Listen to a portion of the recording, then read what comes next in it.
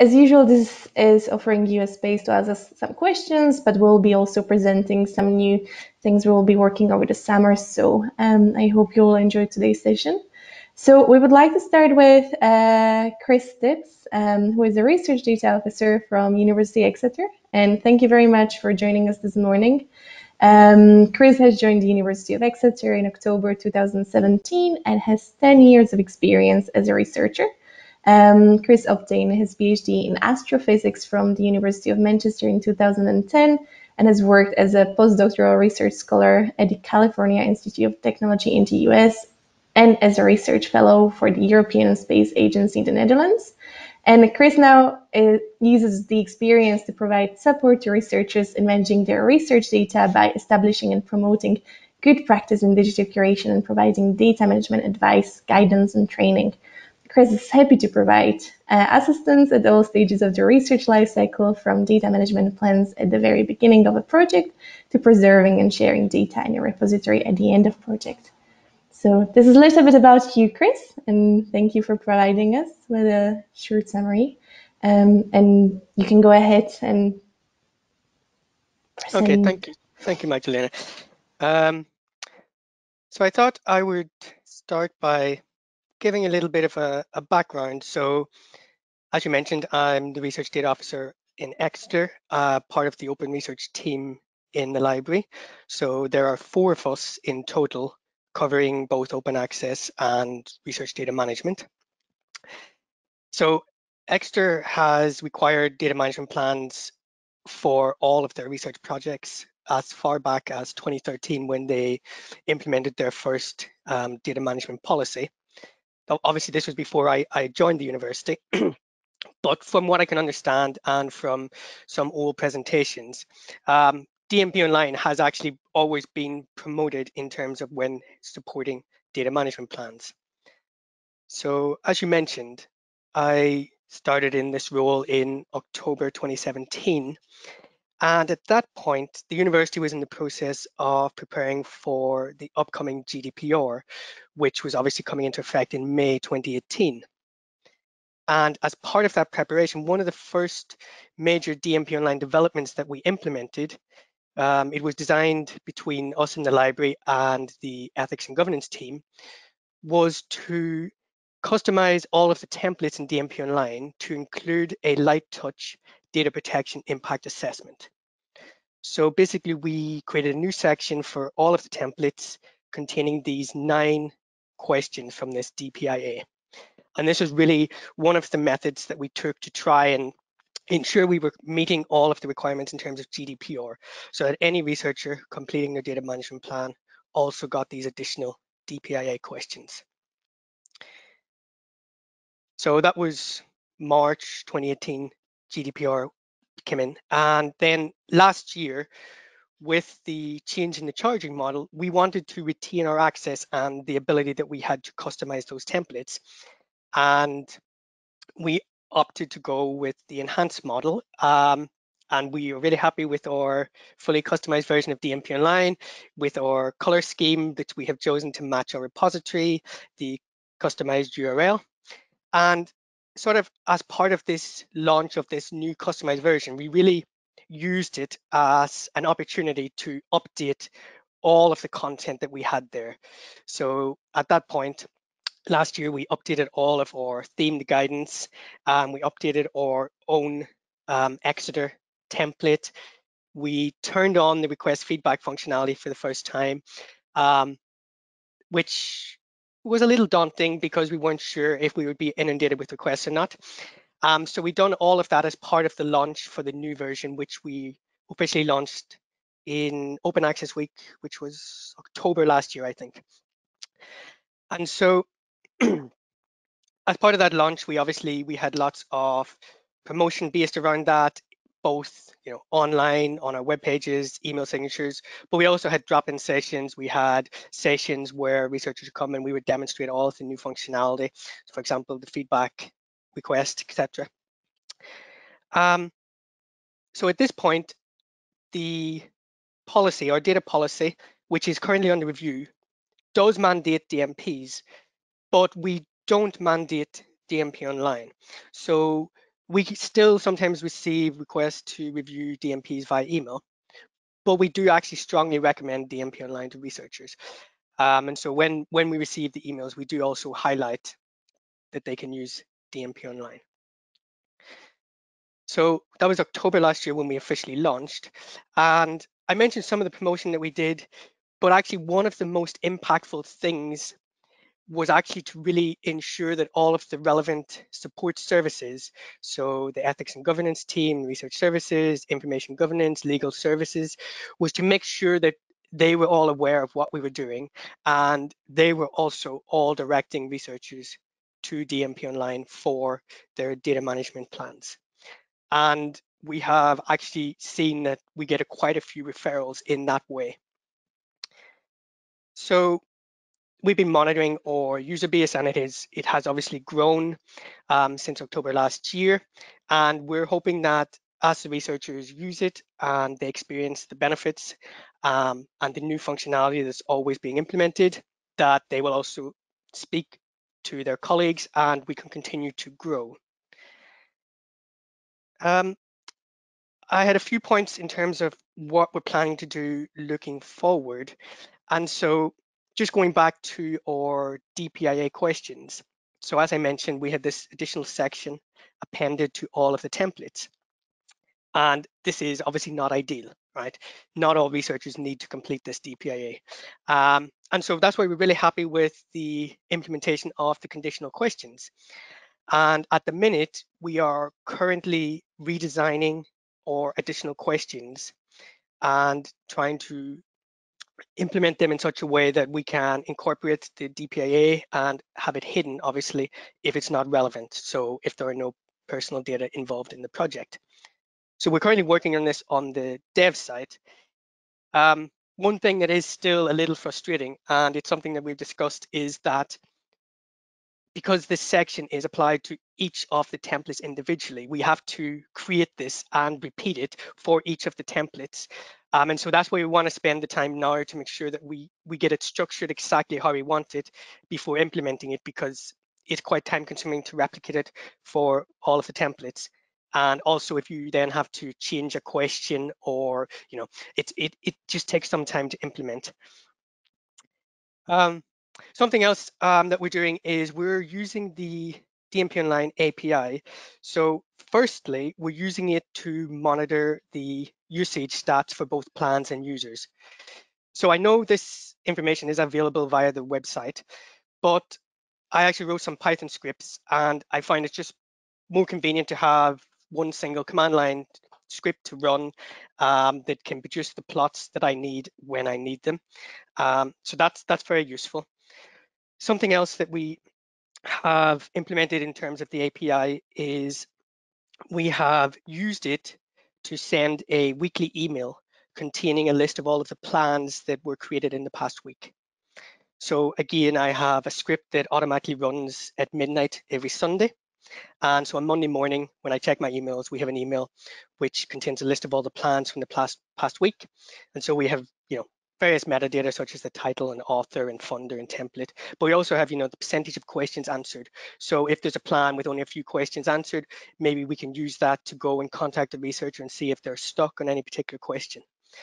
And the final thing that we're currently working on is the university as a whole is in the process of implementing a new research management system.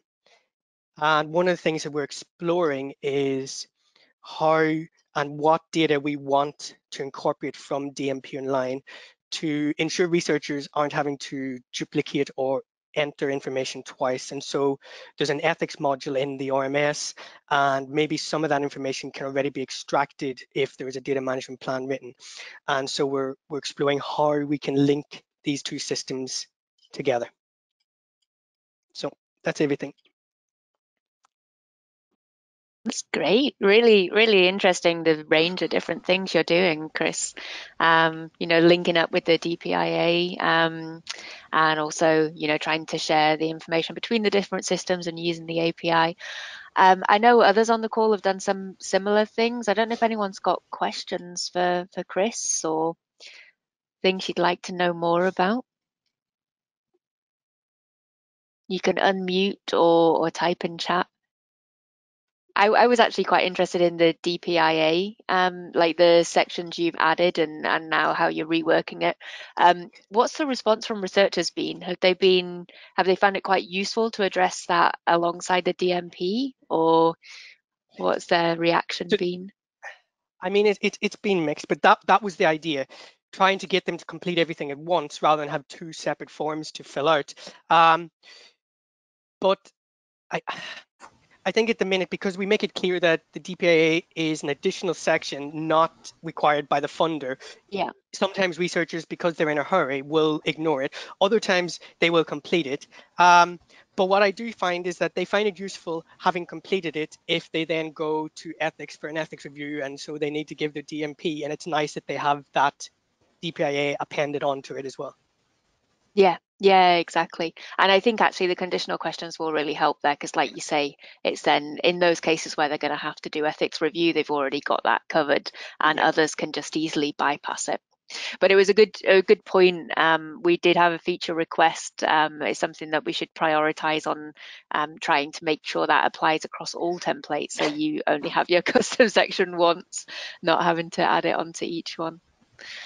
Did anyone else have questions for Chris?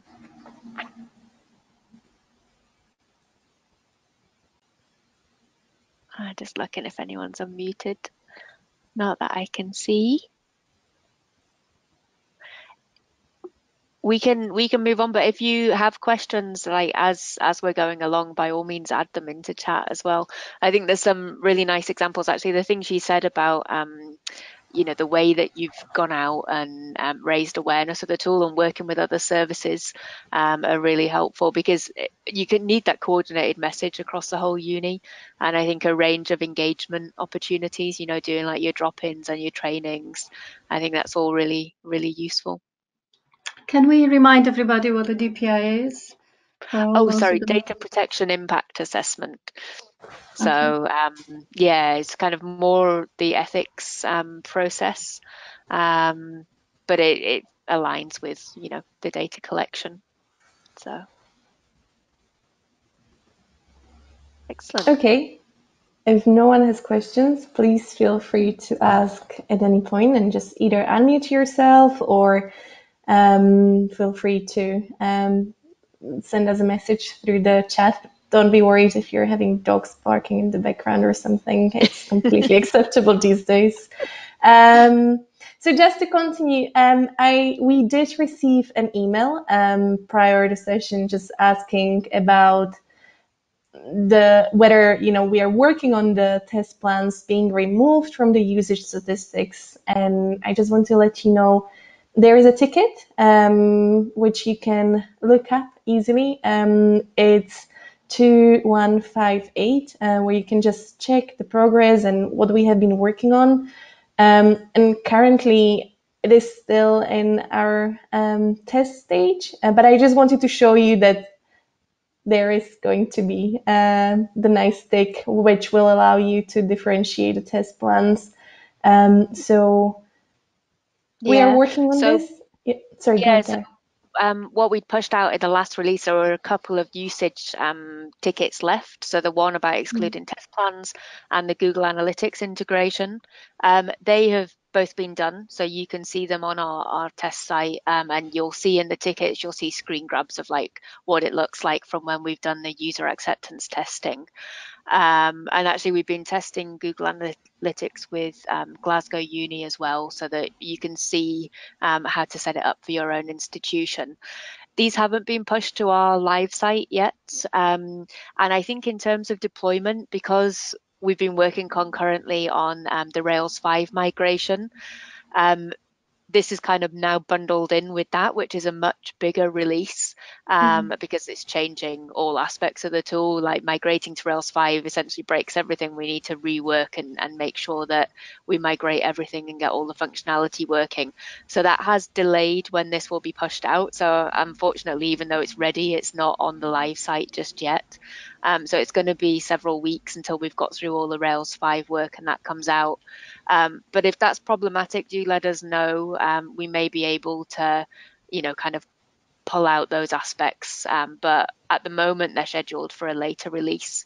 But you can see how it works if you want to check that just now. And if anyone wants to test the Google Analytics, let us know as well. We can pass through the details to try that out. Thank you, Sarah. And I just want to let you know that this is unfortunately the last week for Sarah, and she has put together a very lovely blog, which you can have a look at. I don't know, Sarah, whether you want to say a few more sentences about that, or Yeah, I think this is actually the one Kevin had posted when it was first announced. So even 3 months ago, when I handed in my notice, I'm moving to a new job at Géant, which is the organisation that deals with all of the national research and education networks in Europe.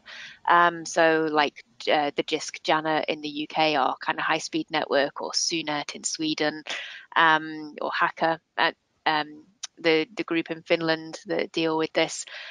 They coordinate that work, and my role will be to essentially bring together research data management communities with the networking communities, and to kind of help them all work together in EOSC.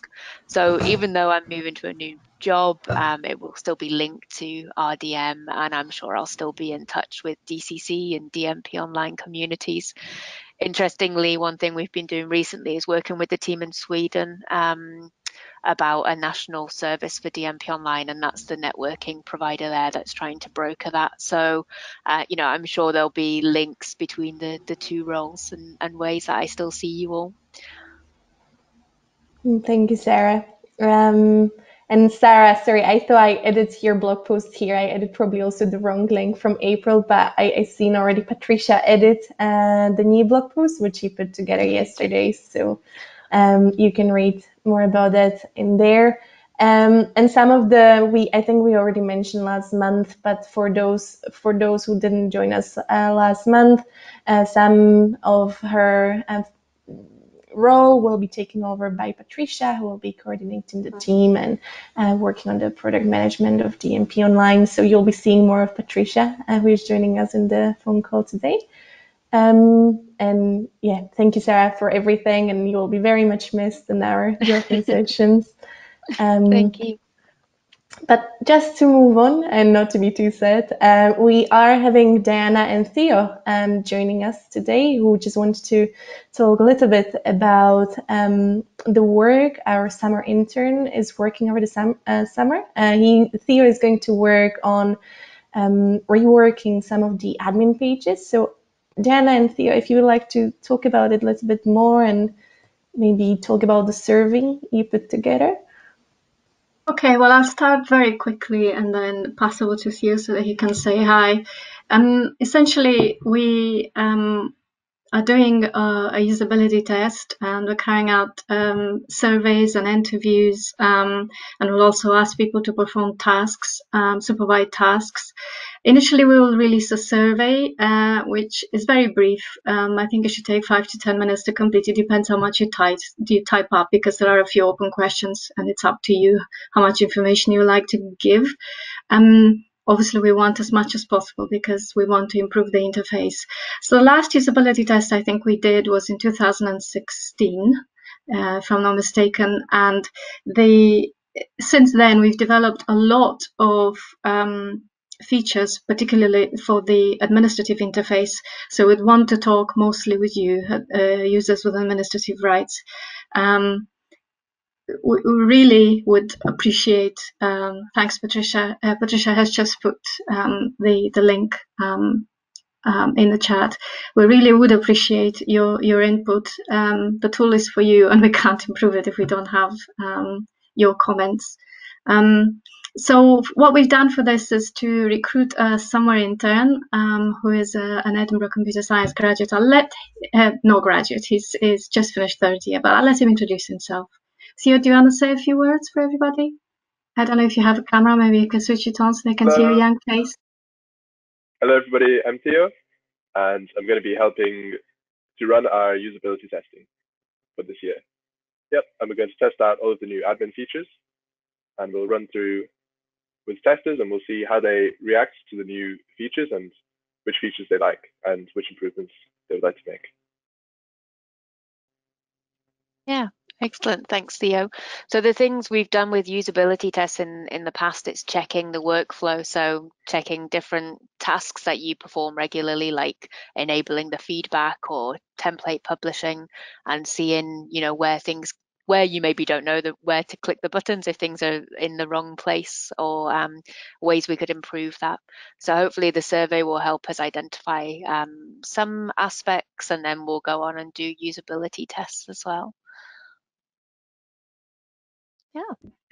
Yeah, we will also approach some of you for interviews where we would ask a few more questions in detail. If you want to volunteer for an interview as well, please enter your name in the last question of the survey. Thank you very much. Great. Thanks. Thanks. Thank you very much. Just to let you know, this month I am a little bit slower. Unfortunately, I don't have the newsletter ready just yet, but it will be coming out this week with the links to this survey that Theo and Diana put together. I don't know, actually, sorry, I started to continue, but I just want to ask whether anyone had any more questions about what just Diana and Theo presented. And if not, you can always just email us to dmponline@dcc.ac.uk if you can think of, or you just wish to volunteer. And I don't know, Sarah or Patricia, whether you have anything more to say. But I just want to let you know that our main recording is live on YouTube, and there is also a playlist with all of the previous drop-in sessions there, in case you are interested.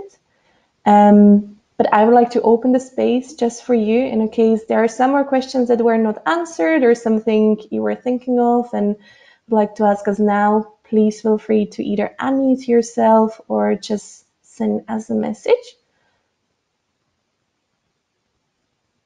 Don't be shy.